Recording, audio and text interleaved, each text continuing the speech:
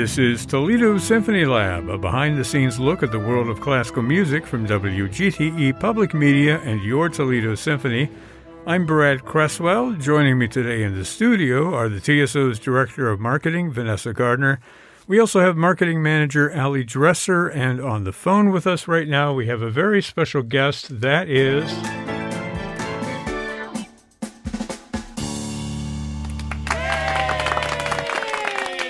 Our guest is Shayna Steele, who is singing at the Peristyle. It's Saturday at 8 p.m., January 29th. The program is called Queens of Soul. Shayna, welcome to Toledo Symphony Lab. Thank you. Glad to be here. Yeah, we are so glad to have you. We're glad to have you in Toledo singing these fantastic songs, all backed up by the Toledo Symphony. I should mention, if folks want to go to that concert, they can go online to the website at toledosymphony.com, or they can call up the box office, 419-246-8000. So, Shayna, you are a singer, and you specialize in this kind of music. What we usually do when we have a guest come on to Toledo Symphony Lab is have them tell us their story so we get to know them a little bit. So I'm going to ask you to tell us, the story of your path as a musician. You can go back as far as you want, last week or several years ago or however many years ago. I'm going to give you a choice of music here. I've got two different things. I've got this kind of a soulful background, and then I've got this, which is kind of an inspirational background. I can't really hear it. Well, let's go with A then. That'll be easier to hear. Okay. So we're turning the clock back. Shayna Steele, let's hear your story. Oh, wow. How much time do you have? Well, I kind of grew up all over. My dad was military, and he was a performer as well. My sister also, so there was a lot of music and singing in the house. I did musicals growing up, so yeah, I always had dreams of being on Broadway. So I moved to New York fairly young, about 20 years old, and started auditioning for shows. Booked my first Broadway show, which was Rent, Wow. the original cast. So I was one of the first replacements. I was the first replacement in that cast, and then I went on to do a couple more Broadway shows, including the original cast of Hairspray. So after that, I was like, I think I want to take a break from musicals. I really want to sing, and I want to travel. So I, excuse me, I started to pursue background singing for different artists. The first artist I sang background for was Bette Midler. Wow. And which was a really awesome experience. I did her Las Vegas residency at Caesar's Palace for a couple years. And soon after that, I went on a world tour with Rihanna as her background singer. So it was around that time that I knew I wanted to start a family. And I also, I was already making records and kind of touring a little bit as a solo artist. But I wanted to start a family, so I had a daughter with my husband, who is also a successful musician. And it was probably around that time that I fully, submersed myself into solo singing and really taking everything that I had been inspired by my whole life, Aretha Franklin and jazz, Ella Fitzgerald, and just kind of combining all of those sounds together to start creating my own sound. And I started to really take songwriting seriously. And it was maybe 4 or 5 years after I left Rihanna. I sang with Kelly Clarkson for a while, just making ends meet, and that was also a really awesome experience. But of course, my goal was always to just be out front as a soloist. And actually singing with symphonies was kind of a surprising, unexpected part of my career to happen. When I started working with my agents in New York, Greenberg Artists, it just kind of flourished from there. And then a few years went by, and I had sung in front of like 50 symphonies. So I was like, well, I guess this is part of my career now. And Queens of Soul was one of the shows I got to I got to debut, and of course that's just right up my alley because I grew up listening to Motown and soul music because my father was always playing those records in the house. So I would say that soul music is my foundation. And we all do, and even though that's not the only music I listen to or the only music I sing, but it is definitely the foundation of who I am as an artist and as a musician. That's wonderful. Yay! Yeah. What an awesome career. Yeah. Can't wait to hear you. So as of now, where I am right now, I'm working on my 4th studio album. I continue to tour and front symphonies, big bands, and my own band all around the world. I just finished a 2-week tour in Europe, and I toured the U.S. with my band for 2 weeks. And I actually went back to school during the pandemic. I'm going to Berklee College of Music to finish my music degree. That's awesome. Amazing. Good for you. Yeah. I went to the Boston Conservatory right around the corner. Oh, you did? Yeah, I went to New England Conservatory, so we have sort of an old Boston crowd here. I think I was probably the first of us. I think I was the first to go. But what a remarkable story. And Shayna, that leaves me with the burning question. Who was the best behaved? Was it Bette Midler, Rihanna, or Kelly Clarkson? I had to sign non-disclosure. I can't really... That's amazing. Listen, they were all well-behaved. I mean, every single one of them, I mean, I feel really fortunate to have worked for 3 very strong women, very strong-minded. And I learned something new about myself from each one of them. From Bette, I learned that it's okay to embrace mistakes and make it part of your act, make it part of your shtick. She's like the queen of like forgetting a lyric or something, and then she would turn it into comedy immediately. And so I think I learned that in my own performance. I mean, I remember one of the first symphony gigs I did, my heel got stuck in the stage. Oh, jeez. And Jeff Tyzik was conducting, and I just kind of grabbed his arm, and the orchestra's playing, and I'm like, wait a minute, oh, my shoe's stuck, and I just immediately pulled a Bette Midler, and I just pulled, and I was like, Jeff, you're gonna have to hold on to me. I gotta pull, and I just pulled my feet out, and I threw my other shoe across the stage. The audience roared, and I was like, we're gonna do the song barefoot, and I just, I made it part of the thing. So that's awesome. I would say with Bette, that was that's something I learned from her and have embraced that. With Rihanna, watching her multitask. To not only be on tour, but she was making an album on tour, and she was starting a makeup company, which we now know to be Fenty Beauty, quite successful. So to watch a young woman like her multitask and be good at all of it was amazing. And then Kelly is just the most down-to-earth, like, homegirl. You want to go and grab biscuits and fried chicken with her all the time. Like, and she has this incredible voice. So all 3 of them were really an amazing experience for me. Well, and you mentioned your husband, who's a prominent musician as well. Yeah. He had worked a lot with Taylor Swift, right? Mm-hmm. Yeah. He's her musical director and has been for, where are we at? 12 years now. Wow. So. Yeah. That's awesome. Yeah. Yeah, so you've come into the orbit of some high-profile female performers, and you yourself, of course, could be counted in that company. Mm-hmm. Talk a little bit about your earlier years. I'm reading about you. I saw that you were on Star Search. I had completely forgotten about this show. I don't know if Allie is too young to remember or not, with Ed McMahon. Oh, yeah, I remember. Yeah. It was sort of like the precursor to America's Got Talent and all those programs. American Idol. Oh, yeah. Oh, I do. I used to. The original. Yeah, so you were on Star Search, and I'm reading that you lost by half a star. I'm not quite sure how that works. That's the worst. Oh, it was terrible. I was 16, so, high school, everyone watched it on national television. To walk back into school after, and this was like during summer break when I taped it. So to walk back in just with my head, going into my junior year of high school, you're just like, you're the girl that lost on Star Search. No. Tell me that they didn't do that to you. Kids are awful. That's true. Terrible, man. Wow. Wow. Yeah, thank God there was no social media, that no one could just replay it over and over again. So, but you've made up for it now. We can just talk about it, and we can make it mean anything that we want. At this point, it's a great story, though. So, I'm going to add Ed McMahon to that list of well-behaved celebrities. Was he a good guy to be around, or? I actually had no time with him whatsoever.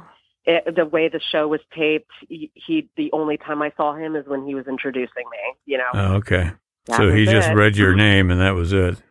Yeah, and then the little chat, how they bring you over after the performance and have a chat. So tell me where you're from and blah, blah, blah. That was my only contact with Ed McMahon. And then they swiftly, kick you off the stage because you lost, and I crying backstage with my dad, and I was like, I quit. I wanted to quit the business after that. It was pretty horrifying. So it's basically same old show business story, right? Yeah.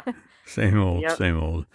Well, I do have a quiz that I'm going to sprinkle throughout the program today. God. So okay. So let's do a little bit of this quiz. Only 3 questions in each of these segments. So the first segment. Now, the quiz is the two queens quiz. So you tell me if this fact relates to the Queen of Soul, who of course is Aretha Franklin, or the Queen of England, who is Elizabeth II. Right? Now I'm going to have to speak both of these in past tense because one of them is dead. So that would be a dead giveaway. No pun intended. Jeez, Brad. If I were to say. Man. The Queen of England is still, trucking She's along. kicking it. She's still going along. You haven't sung for her though, right? I have not. Yeah. Okay. Although Aretha has, I believe, sung. She did sing a command performance for. Mm-hmm. Okay. Well, that's not on the quiz. Here we go. Let me pull up a little quiz music here if I can find it. There we go. My goodness. I'll get us in the mood. Now, you don't have to answer these questions right when I say them. We'll come back and answer them after I've done all 3. So the first question is, this queen's favorite film when she was a child was The Private Lives of Elizabeth and Essex. Sorry. Essex, yes. Elizabeth and Essex. Hello. Boy, I've seen it many times. I just can't say it. Actually, I haven't seen it. Okay, so that's the first question. Let's go to the second one. Mm-hmm. This queen was or is known for drinking 2 or 3 glasses of booze every single day. Okay. I mean, if you're a queen, you got to do what you got to do. Yeah, exactly. And the third question here is one of our queens. Their first job was as a truck driver. Okay, so 3 different questions. Okay, so the first one, let's go back and answer that. Her favorite film when she was a child was The Private Lives of Elizabeth and Essex. Film came out in 1939, but it was, I think, later watched by this person. Anyway, can you name who it was? You got a 50-50 chance. Was it Queen of Soul or Queen of England? I'm going to say Her Majesty, the Queen of England. Oh, no. Really? That's what I put too. It was actually Aretha Franklin who said that was her favorite song, her favorite movie, yeah. I had Aretha. Okay, the second one. Known for drinking 2 or 3 glasses of booze every day. Which queen was that, England or Soul? I feel like Aretha Franklin drinking that much and sounding as good as she did. I'm going to say the Queen of England. Yeah.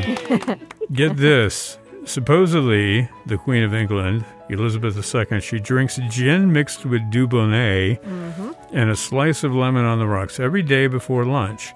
She also reportedly drinks wine at lunch and has a glass of champagne every evening. So that is the life. Yeah. And she's still here. So. Yeah. I know. That's the secret to her success. Keeps the blood thin and flowing. Box up, ladies. Exactly. I'm going to jump on that bandwagon. Okay. Speaking of bandwagons, our last question in this segment was, one of this person's first jobs was as a truck driver. It has to be Aretha. I feel pretty confident that Her Majesty did not have a job. Ever. Exactly. I'm going to say the No, it actually was Elizabeth II. She drove a truck in the Army. She joined the Army. Oh. She was it a job? Well, that was sort of a job. I mean, that was like a responsibility. Yeah. She was the only monarch in the 20th century to actually serve in the armed forces. Wow. Okay. So, yeah, when she was young, and this may have been, well, it was before she was the Queen of England, but she did drive a truck in the Army. Queen of England when she was like 19 or something. Yeah, she was pretty young. At least according to the Crown. Well, I failed quiz miserably, didn't I? I also failed miserably. That's okay. We're going to say that I won that one. Okay. First round goes to me. All right, let's turn that music off. That's enough of that. So let's talk a little bit about some of the queens that you have on this program. It's not just Aretha Franklin, but some other famous singer-songwriters that you are performing their hits, right? Can you talk a little bit about what we're going to hear from you? Well, obviously Aretha Franklin being the Queen of Soul just inspired this young generation of singers from Adele to Alicia Keys. And then you've also got, icons like Gladys Knight and, I'm trying to think.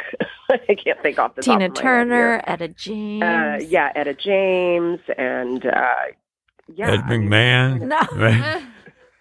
No Ed McMahon. It's just, I mean, you can't hit them all, or we'd have a 10-hour program, but we're definitely hitting a lot of good ones. We have legends, and then we also have some of the newer singers that are out there right now, making great soul music. Now, did you mention that you're a songwriter yourself, or you write music? Yeah. Are we going to hear anything by you on this concert? No, not in this program. I have a couple other symphony programs that I have done original music, and I'm writing a show right now. There's a show being created right now. That's a lot of my original music. So yeah. Will that be with Greenberg too? Yes.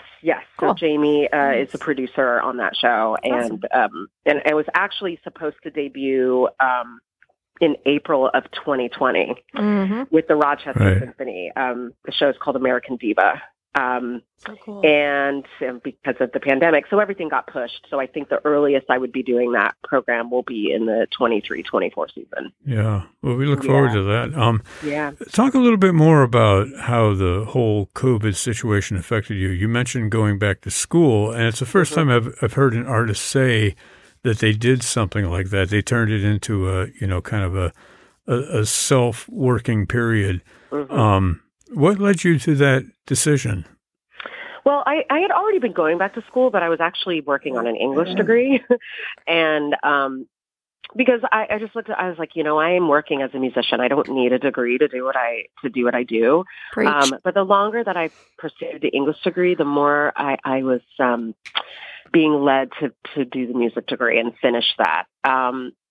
So I applied to Berkeley and got in, and I thought, this is really what I want to do. And it was the right move. And because it was during the pandemic when I started, I immediately took classes that could benefit, me as a recording artist so that I could set my studio up. So I took a Pro Tools class and set up a studio. And one of my first gigs coming out of once I got out of the Pro Tools class was recording for Saturday Night Live. That's awesome. Cool. I was able to do a lot of recording for SNL during the pandemic because I had the home studio. So it was a good move. Yeah, totally. We're talking with Shayna Steele, who is coming to the Peristyle on Saturday. It's January 29th at 8 p.m., performing a program entitled Queens of Soul, music that was performed by Aretha Franklin, some of the hits from lots of different artists that are on the program. And Shayna is our guest for Toledo Symphony Lab today. We're talking about that, also doing a little bit of a Queen's quiz that we're going to revisit in just a moment here. Allie, let me let you talk a little bit because you haven't had a chance to really chime in here. But what's your reaction to what Shayna has been telling us? I think it's absolutely incredible, your musical journey. all that you've accomplished so far. And I myself am just so looking forward to having you here next weekend, or this weekend, actually. Oh my gosh, it's coming quick. Saturday night. Yeah, Saturday night. So I am bringing my entire family and some friends. So it's gonna be a great night. Yeah, and when Allie says she's bringing her family, that's a substantial group of people. Oh yeah, it's a big group. Yes, it'll be great. Man. I'm very much looking forward to it. Yeah. Oh, good. Well, what do you think, Vanessa? I mean, what's your take on this? I want to know all the Broadway stories. Yeah, we have to get all the scoop. We probably have some musician friends that cross over, and I'm sure we don't have time to go all into that. But we're going to go through the 6 degrees or 1 degree of separation. Maybe. Yeah.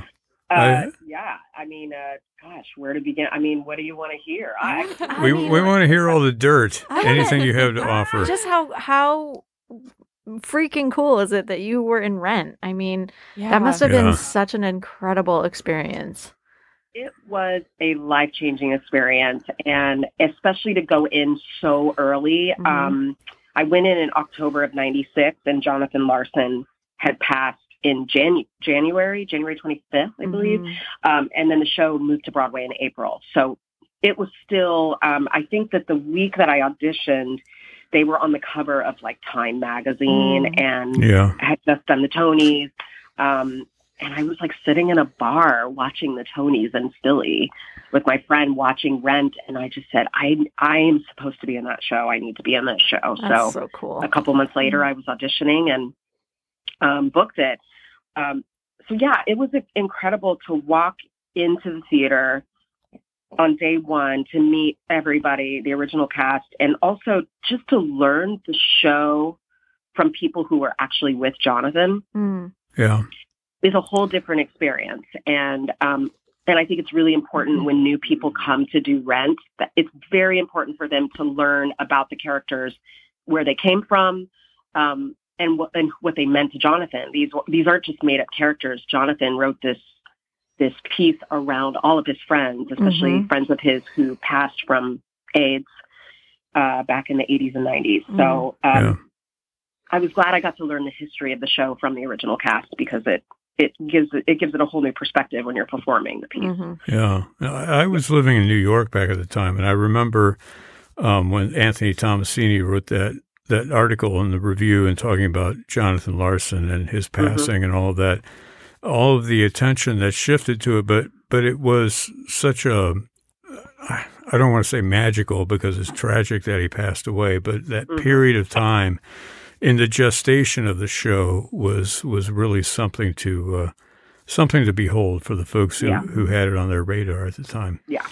So it's quite amazing that you had such a big role in that process. I mean, it was amazing.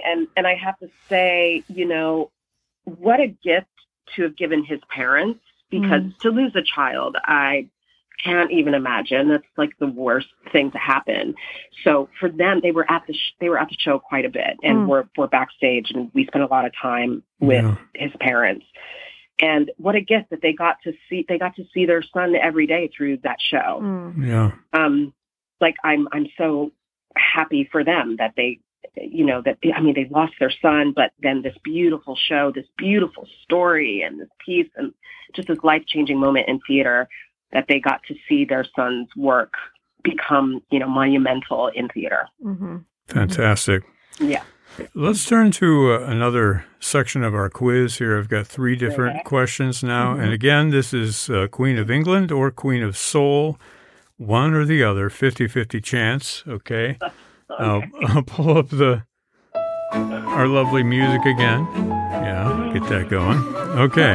At least it's not the minute waltz. Question number 1. Oh, no, I have the minute waltz. Oh, no. Oh, my gosh. All right. There we go. Okay, serves me right. Okay. There have been 7 Roman Catholic popes during this person's life. I guess that's the question. That's what I got written down here. Okay, so you decide who that is. Okay. That's Roman Catholic popes in their lifetime? Yeah, during their lifetime. Okay, the next one is, this person was born on the same day as the creator of the Rocky Horror Picture Show, Richard O'Brien, who played Riff Raff in the movie. He was born on the exact same day. Okay. And the final question is, this person always carried or carries her purse with her, but only carried cash in it one day a week. That's easy. Yeah. Who was it and for what purpose? Okay, so 3 questions, all right? Let's go back to number 1. There were 7 Roman Catholic popes who lived during this person's lifetime. I would say the Queen of England. No, actually, it started out as I found this question relating to the Queen of England, then I thought, well, I'll turn on its head and see how many lived during Aretha Franklin's lifetime. So, actually, 7 Roman Catholic popes lived during Aretha Franklin's lifetime, but they also lived during the reign of Elizabeth II. She had 1 more before she became queen, so there were 8 during her lifetime. So it was really a both and. Yes. Yeah, but okay, I'll accept that. So I get half a point. I'll accept anything there. Me too. Yeah. Okay. Who was born on the same day as Richard O'Brien from the Rocky Horror Picture Show? Who would that be?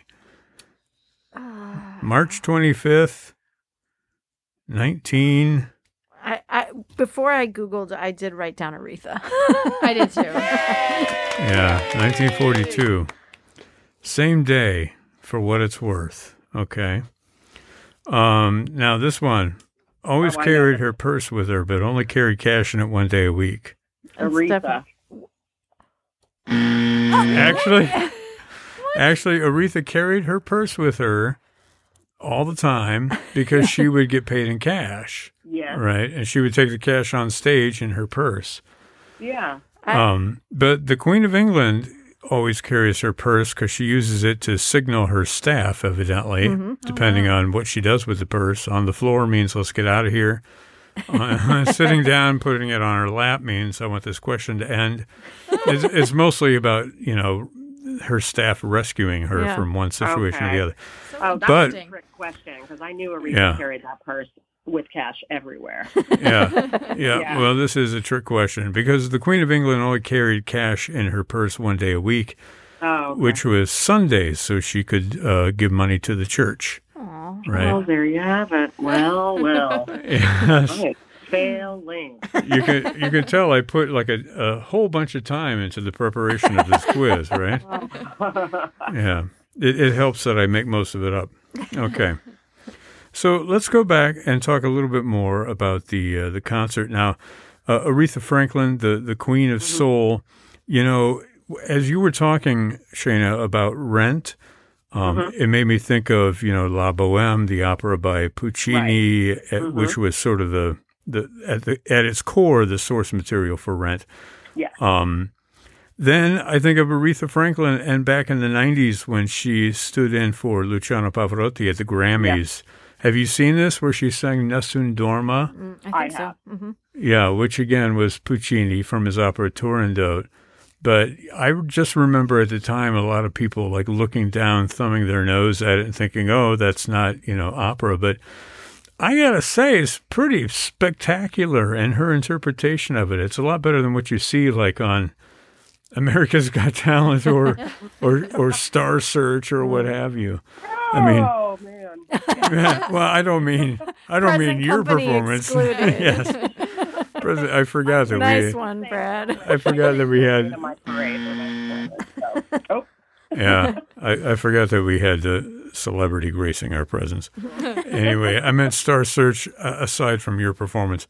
But Shayna, I wonder if you could talk a little bit about the cross-pollination and how pretty much anything can be a spectacular performance in the hands of a great performer, right? Right, without a doubt. I'm trying to think of another example of something like that happening. I mean, just having a pop series with an orchestra in general is kind of a cross-pollination of styles. I mean, it's definitely a world that I didn't know once I started singing with symphonies, just even how to behave, react, be in general.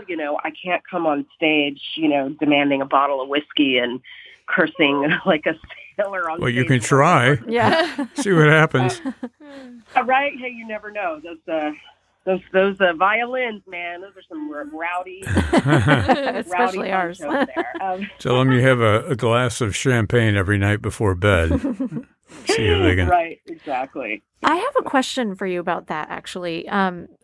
So, being in Boston for a long time, watching, artists who have their own careers in pop, playing with the Boston Pops and whatnot. I remember when Cyndi Lauper was the guest artist for Pops on the 4th of July. And I had a friend at the time that was working on arranging the parts for the orchestra. Mm-hmm. And I said, oh, is Phil Collins going to be the artist? And no, it's Cyndi Lauper. Okay. But there's a totally different process to getting up on stage with your own band that knows the charts, that knows you can improvise, and then having an orchestra behind you that has, sheet music in front of you with exactly the number of measures. Can you just talk about the difference of that and maybe what adjustments you've made when you've, been in those circumstances? Well, I kind of look at it at an orchestra versus singing with like a quartet as a huge like cruise ship. When like I hate to bring up the Titanic because a lot of people died, but I do think of the orchestra like the Titanic, where they were doing everything in their power to slow down or to shift to not hit an iceberg.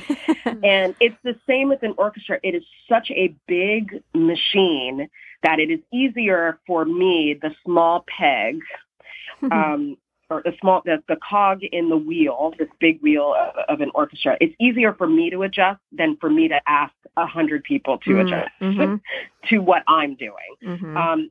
So that for me was a shift, because when I'm with my band, I can kind of tell them, oh, I want this solo to go an extra, I want you to go an extra round of this, do the A section again. I can kind of call things as I see fit as a band leader. But with the symphony, I kind of I got to follow the rules. And also the way I study the program, how I study the music, I have to make sure I have the measure counting in check, my intros, or it's going to be a disaster.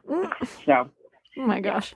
Yeah, I hardly think it's going to be a disaster. So no, definitely, absolutely. Well, because I come prepared. Yeah, and I have to give it up to my my Broadway experience. That definitely prepared me for something like this, because everything is very there's a strategy to it, and everything has been set already. So you gotta play by the rules.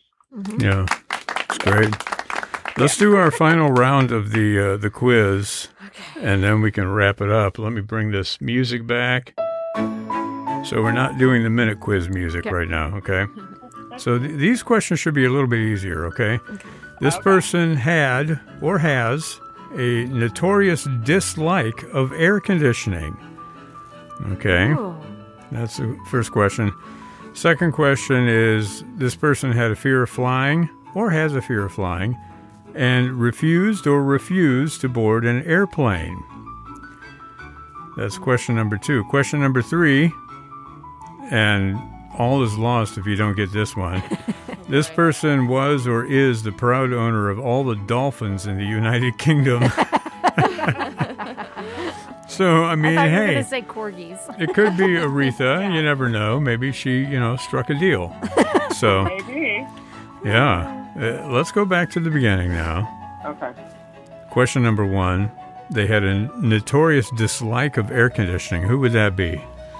I'm going to say from every time I've toured overseas, the lack of air conditioning is so disheartening. I'm going to say Queen of England. Queen of England for that one? Well, this is kind of a trick question. I'll give you this and this at the same time, because they both hated it. They both hated air conditioning. Aretha used to say that the air conditioning had to be turned off in her room. Although Elizabeth II lives in a 775-room palace from the 17th century, so there's no central air in there. Yeah. And she has like these little fans that blow both cool and warm air. And so she has those. I don't think she has 775 of them, but she has them in the important rooms in the air. So she, is also not a fan of air conditioning. All right, Shayna, you won that one. Okay. Second question. This person had or has a fear of flying, refuses or refused to board an airplane. That would be Aretha. Yeah, I'll give that to you. Yeah, Aretha Franklin, she spent some 30 years or so not flying airplanes. She had a bad experience on one plane, and then after that, that was it. She took a luxury bus pretty much everywhere she went. Yeah, and Elizabeth II nowadays doesn't fly because, and in her case, it's because she's so old, right? Yeah. She doesn't feel comfortable flying. I mean, she never felt comfortable flying, according to her. But I never feel. Who feels comfortable flying? Yeah, I've had some comfortable flights. Depends on where you're going. Listen, first class to Asia, that's the way to go. Yeah, okay, definitely. Noted. We'll make a note of that. Okay. The final question, and whoever gets this is the winner of the quiz, okay? This person is the proud owner of all the dolphins in the United Kingdom. Who's going to chime in first? Her Majesty. Yeah. Well, you know, Her Majesty could be either one of our queens, so which one are you talking about? Elizabeth. Well, now, Elizabeth could be the first or the second. Do I get the answer right or not? Yeah, we'll give it to you. So Vanessa won that. They're the proud owner of all the dolphins in the UK, also all the sturgeons and whales, as set forth in a statute during King Edward II's reign in 1324. There's another statute that was made in the 12th century that gave the Queen all of the swans in the United Kingdom. The idea being that they would have swans for dinner, right? They don't do that anymore. But they do have something called a swan upping, which is a census of swans. They count them all. They check on their health. And so every year the Queen, checks up on her swan inventory. I don't know about dolphins, though. Just this is an educational program, after all. So yes, there you go. Much. Indeed. That's what it's all about. You're sitting there wondering, why is he still talking? Right? Exactly. But I have to say, we, according to our policy, which we installed, I think it was when Joanne Falletta came here, the guest always wins. So, Shayna, you won the quiz. Congratulations. Yeah. And let's see if I have a present for you. Okay, you get a free Mozart laugh. Ready? There you go. From the film Amadeus, direct to you from Toledo Symphony Lab. What a throwback. Yeah. No commentary, however, on anything that has transpired today. We've had a great conversation. Just to recap, Shayna Steele is coming to the Peristyle. It's Saturday, January 29th, 8 o'clock p.m. The program is entitled Queens of Soul. Shayna singing with the Toledo Symphony. Stephen Jarvie is the conductor. Stephen conducted actually my last appearance, I believe, with the Toledo Symphony, the Science and Symphony program. Oh, yes. Yeah. He's a great collaborator. I know that he'll certainly serve you well, Shayna. Right. And we look forward to that concert. Look forward to having you here in Toledo. Yeah, me too. I can't wait. Thanks, guys.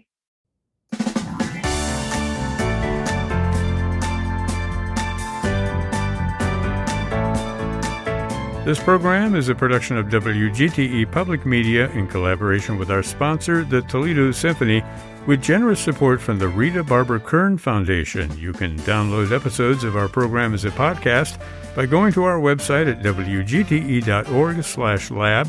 You can also subscribe to us through your podcast app of choice, including Apple and Google Podcasts.